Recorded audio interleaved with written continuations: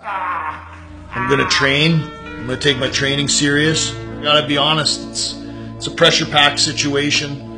And I'm gonna deal with it like anything in my career, you know, like a trial. I'm gonna go in there with a plan, and I'm gonna make it memorable. I'm gonna put some heat behind it. And again, hopefully not embarrass myself in front of 20,000 people and, you know, my kids that'll be watching their dad throw the opening pitch. Something like that, it can scar your kids for the rest of their life.